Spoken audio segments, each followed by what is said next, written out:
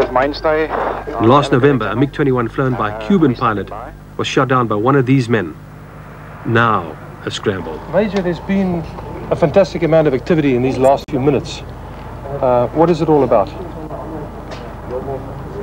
We, on our squadron, acts as a air defense system together with the radar to defend our bases around here.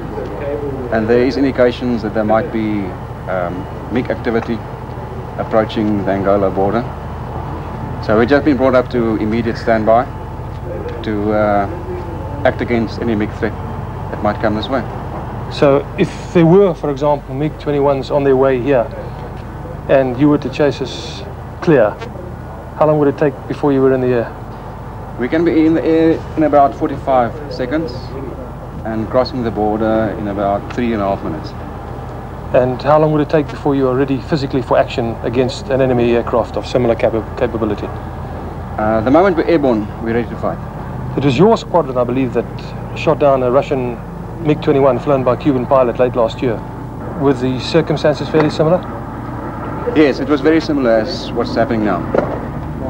And when the incident happened, did you people come out of the attack or the fight, the dogfight, with any damage at all?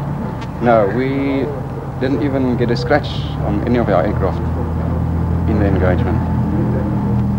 Was this the way it was planned, or was this just good luck?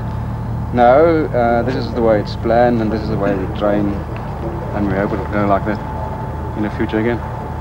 And it could be this afternoon? Let's hope so.